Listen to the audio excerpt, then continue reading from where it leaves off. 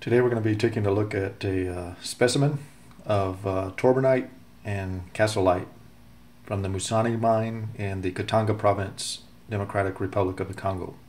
We'll be testing this specimen with our Ludlum Model 3. Go ahead and unpackage the specimen.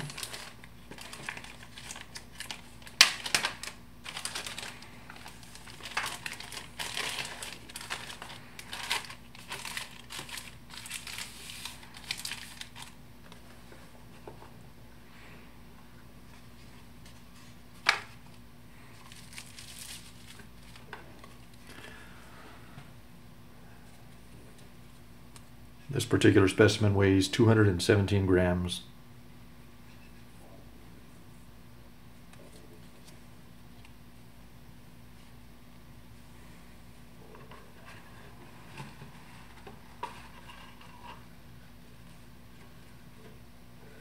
It's quite radioactive. See the beautiful crystalline structure, most beautiful green coloration. Backside is this nondescript rock. I don't know exactly the mineral involved on the backside, but the Torbernite and Kasolite crystalline structure is here on the front. Get a little closer view of that.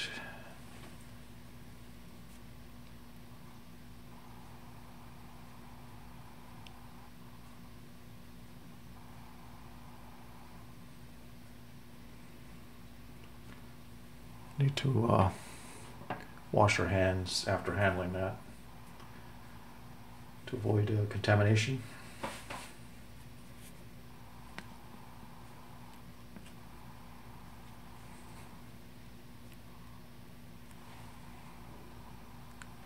Now let's go ahead and turn on our survey meter.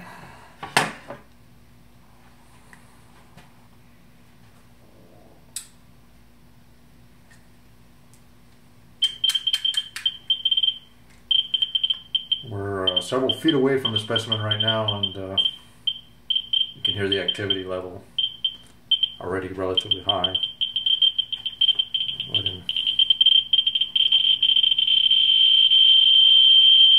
We're far off the scale in the 0.01 time setting, obviously.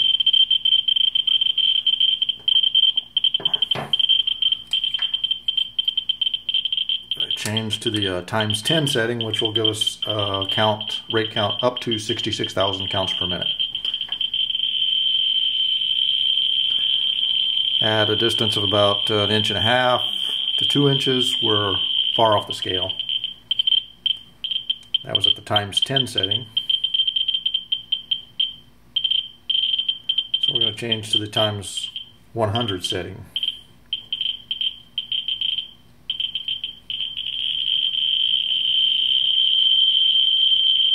We're using our Model 44.9 pancake.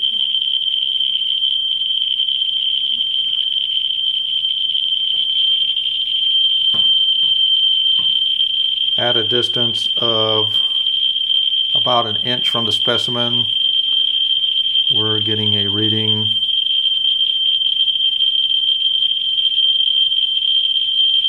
of approximately 220,000 counts per minute. Very high rating.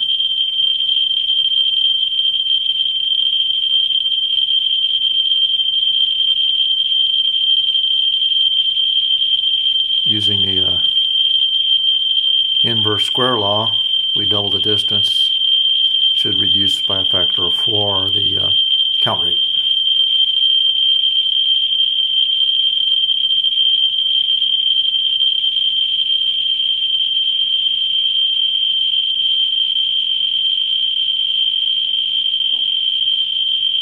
Still very high reading from a distance of approximately 6 inches.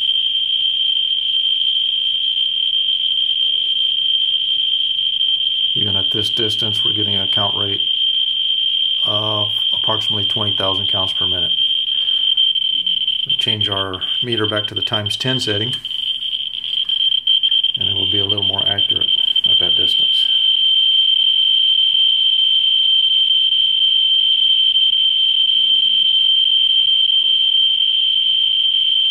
Right now we're approximately 6 inches from the specimen, and we're getting a reading of approximately 18 to about 19,000 counts per minute.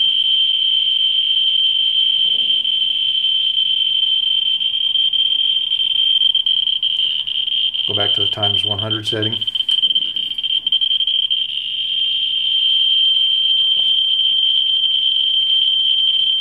We're not making contact with the specimen to avoid contamination of the detector. But we're very close, perhaps less than ½ inch.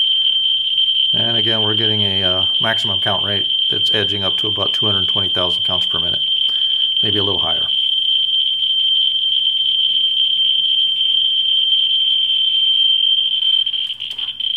Now, that's the crystalline side. If we check the back side of it, the count rate's going to be a lot less. Let's check that now. Although some of the gamma radiation from the Torbernite crystals will penetrate through this rock. Okay, you already hear the count rate slowing down drastically just by turning the crystals away from us. We're going to switch back to the ×10 setting.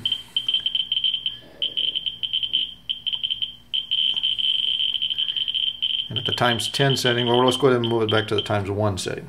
Reset, ×1 setting on this side of the specimen, and we're getting readings in about the 1,500 count per minute range. So down from 220,000 counts per minute to about 1,500 counts per minute by simply turning the rock over and having the crystals face away from us. So what that tells me is some of the gamma radiation is being absorbed or shielded by this rock, and some of the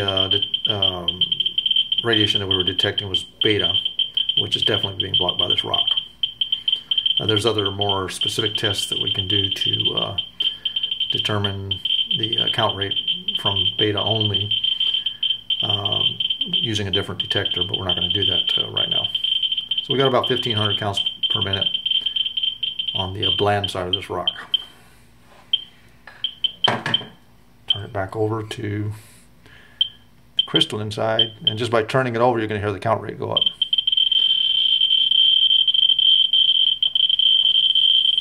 That's before the detector is even close to the specimen.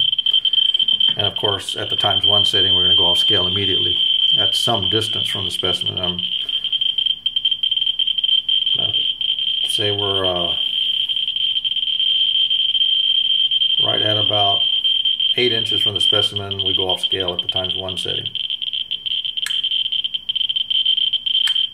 So we'll go ahead and turn the detector off. Turn off the audio. Power it down.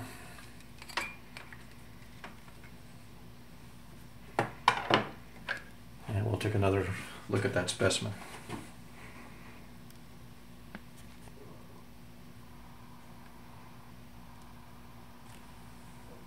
Take the cotton off.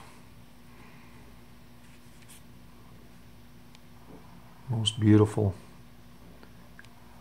crystalline structure, but highly radioactive. Hands most definitely contaminated right now, although not seriously. Definitely don't want to be touching my face or anything until my hands are washed with warm soapy water. See the Kasolite crystals, the little tiny little orange crystals there, and of course the Torbernite, bright green.